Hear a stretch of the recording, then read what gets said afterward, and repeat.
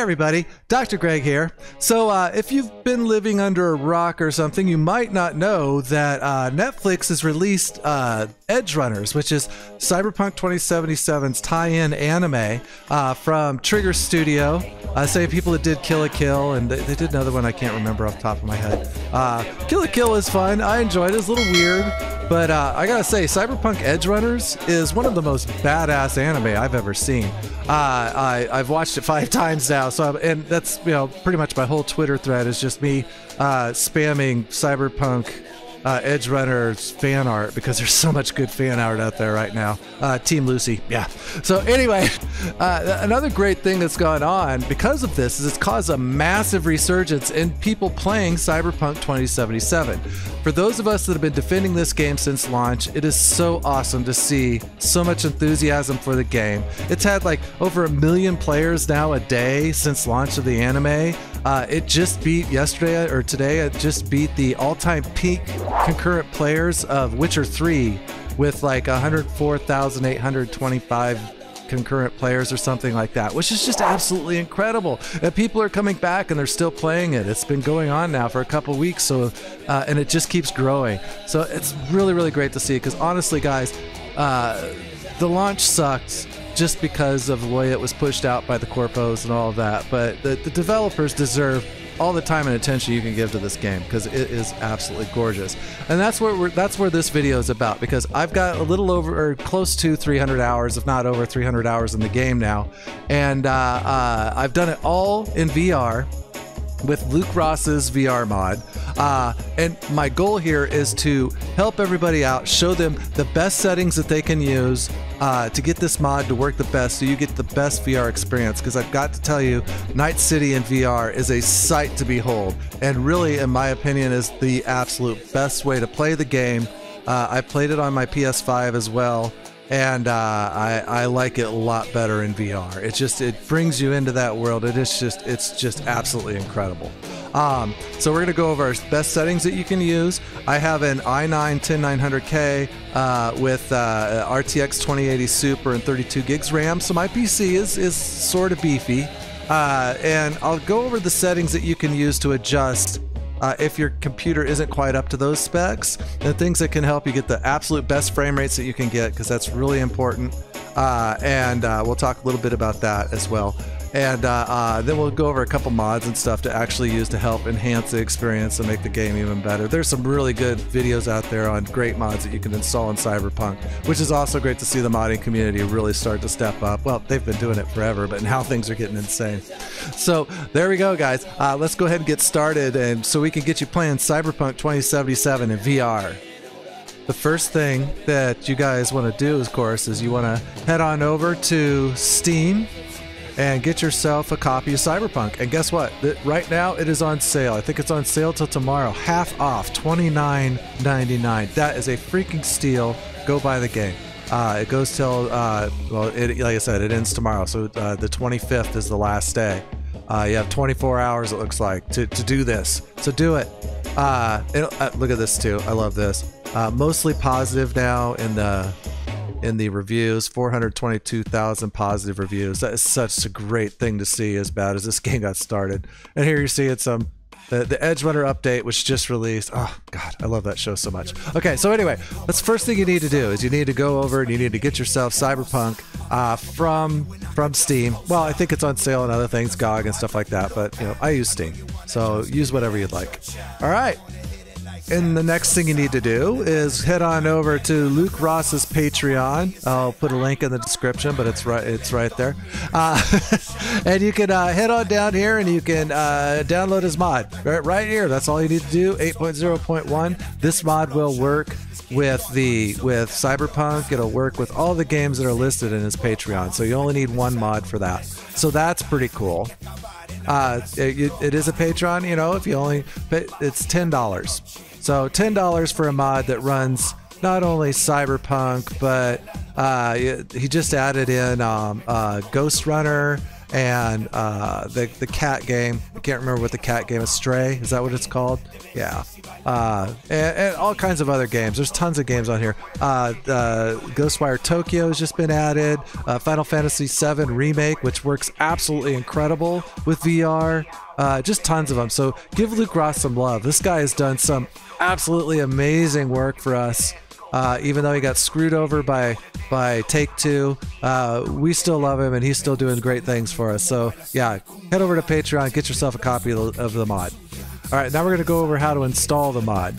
So now now that you've opened up the mod or the extraction file here, whatever you're using to extract, you just go to wherever your game is located. For me, it's program files times 86. You go to Steam. You go down to Steam apps. You go to common, and there it is, Cyberpunk. Now, once you're in the Cyberpunk, you don't put it in this file. You go to bin, and then you put it in the x64 file, because that's where the exe is that you need for Cyberpunk. And so you just go ahead and hit extract. I've already done that, and that's how you get there. All right, now what you do is you go ahead and you go into that x64 file to get the mod to work, and all you have to do is run down here, and you're going to have this file right here called R.E.A.L config. So you just go ahead and you click on that. For me, it always asks if I want to do this. And then it'll ask you, you'll have some things that you can do here to click. Since I've already done it, I'm just going to leave it, and it's going to hit keep for me, but you just hit that, it'll run it, and then you hit any key, and there you go. You're ready to go. Now the mod is going to launch, or the game will launch in VR. So now we're in the game, and we're going to go over some settings, what you need to do.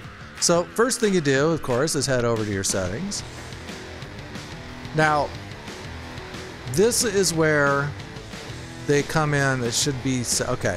The resolution that we have down here, this is where Luke Ross sets it by default. I find with my system, this is a little bit, the 2432 by 2432 is just a little bit too taxing. You always want it to be in this resolution though, like so it's like the same going up and down, vertical and horizontal. So all I ever do for my system is I just take it back to this one. This one works really, really well for me. I did a test when the game first started. I think we were down to here, and it also worked great. I mean, super smooth, but the graphics just don't look quite as good. And since DLSS works on this game so well, it might have even been this one. But this is something that if you're having a problem with frame rates, this is a big place to really make a difference, is your resolution. Like I said, for me, this works really good. Luke Ross's mod uses something called alternate eye rendering to render the 3D in VR. Because of that, so let's say that you're getting 80 frames. For me, with this, I can get about 80 frames per second. Anywhere from 70 to 80 is what I get while I'm playing.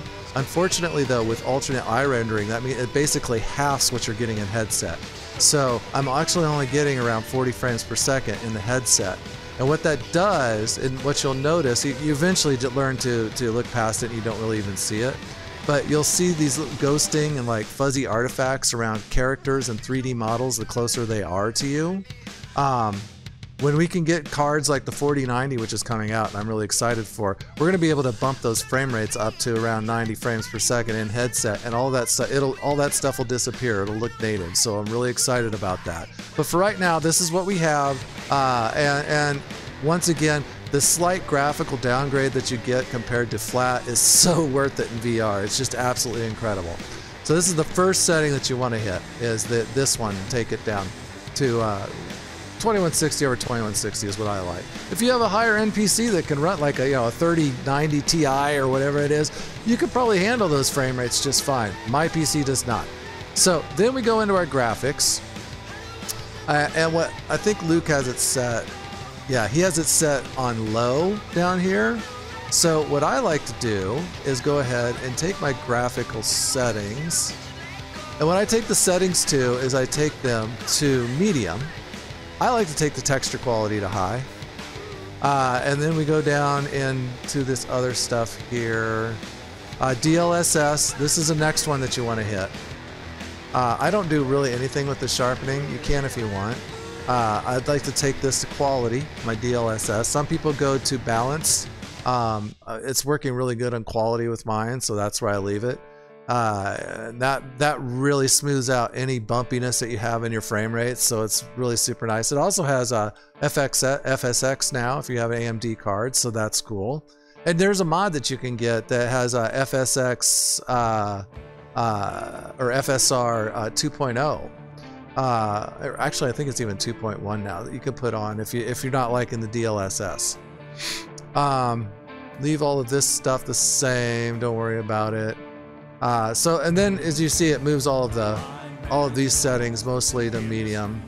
The only settings I change here is I like the mirror quality. I mean, it's not like you're never looking in a mirror all that much, so I always move that to high, and I always move my level of detail to high. And other than that, that's it. That's all we do on the settings, and this is going to give you a really super smooth experience, at least with the type of computer that I have. As you can see here, we'll just go ahead and resume. This is how we just go. Oh, you see what it's doing there when I moved? I forgot to do something because I changed things. It's got motion blur on, which is not fun in VR. It doesn't work crap. So all you have to do there, let's go into the settings. Where is motion blur? Can't believe it, that's left on at all. There we go. We take it off. That should just be hard off as far as I'm concerned. Now the motion blur is off. There we go. Now I move my head around. Just got done doing the whole thing where we came out with Johnny and we put his name down here. This is where Johnny's buried. But as you can see, things are running really smooth. It looks absolutely fantastic. It's just gorgeous. What the heck is this? There's something up there that I missed at some point? Is that like one of those graffiti things? It is. Hey, kill two birds with one stone. There we go, we got it. I'm gonna save after that. Rogue just contacted me. I have to remember to do that. So okay, there we go. Here are the mods that these are just basic mods. There's nothing really sexy in here. There's plenty of them that you can get that can really change things up, like flying cars and all that kind of stuff. I haven't installed any of those yet. I will for my next playthrough, but these are just some basic mods that really help improve the experience that you have in the game. The first things you need to do is download RED-Script. Pretty much all of these you can just use with Vortex. So you download RED-Script and you download Cyber Engine tweaks. These are just mods that you need that your other mods build on. And another one is the native settings UI. So these three mods you have to download before you do any of the other ones. Like I said, I just use Vortex on them and they work great. This one is great. It's an ultra enhanced reshade. It just makes the game look so pretty. It gets rid of a lot of the washed out colors. It really makes those colors pop. And so I absolutely love this one. And this one is very performance friendly. I haven't noticed any difference in performance really using this mod. And you just do it with reshade. Just follow the instructions. They give them all right down here on how to do it in your installation guide. So it's very simple. So yeah, and then you'll do something actually in the overlay in the game where you have to, for me, I have to hold down X, and then you can go in and you can use the reshade, and you can change it to the ultra enhanced reshade in Lucross's mod itself and its overlay. So that's one that's really nice. Enhanced Police is great.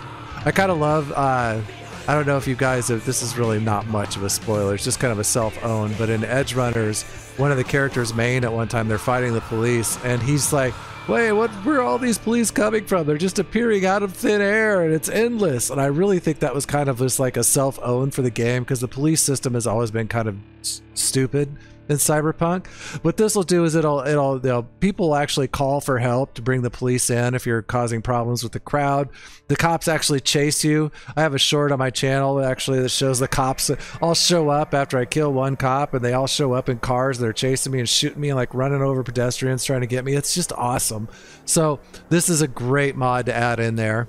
The next mod I like to use, I talked about a little bit in the video part of it, is a immersive first person. So you actually look down and you can see your body, and that's nice. It just adds more to the game. It's more immersive.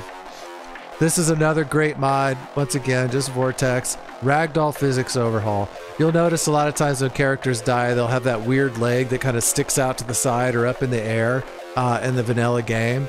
And this just makes them fall and die more naturally. So it's a nice little mod to add on there. More blood splatters. More blood is always good. I also have more gore on there. It's the same thing. But yeah, very great. It just adds more blood to the game, just like it says. And you know, more blood is always better as far as I'm concerned. And yep, there's the more gore. We have that on too. And then of course this one right here. Now this one you don't use Vortex with. You just download. I do not disable the TAA. It'll look like total dog shit in VR if you do that. What it ends up doing is it just makes everything look really super jagged around the edges. But getting rid of the bloom is awesome. And with this one, all you have to do is you just extract the file, and then it gives you the pathway to take the file and you place it in, and it tells you how to get rid of the bloom. And it makes a big difference. It's just not so hazy and blindy. I mean, it might look fine on flat, but in VR, the bloom is just kind of overpowering. So there you go, guys. Those are the basic mods that I use. So it's not like I said, this doesn't have a big extensive mod list. I recommend Juicehead. He has great videos on modding, and I also just found one. Okay, right here. Go to this guy right here. I don't know how. I have no idea how to say that. But this is the video I watched today, and it's got some really good mods in it, including, we'll put a link to the description if I remember, but including it had a mod. I bet you he has a list on it right here. Oh, there's the lighting overhaul mod that I was talking about. This one you might like better than it's the E3 1990 or 2019 lighting overhaul. You might like that better than the I'm gonna actually have to try it, but better than the reshade. But this one right here is a new game plus mod, and I know we've all dealing. I definitely want to try that out because you know you build all of this time, like over 100 hours of building up this character, and you kind of want to start the new game with all of your stuff. And this will let you do that. You do have to redo your character, like rebuild your character as far as how they look and everything. But that allows you to do things like go through it with a different gender and all that kind of stuff, so that's cool. But anyway, there we go, guys. That's going to be it for this video. I really hope that you, you know, enjoy and experience all of the greatness that this game has in VR. And if you have any questions, Dr. Greg VR on Twitter. It's real easy to find me. Just DM me. I would love, or you know, you can put a question in the comments here, and we could talk a little bit about it. Try to get you going and you know moving as great as you can, so you can really enjoy Cyberpunk in VR, which in my opinion is just the only way to experience the game.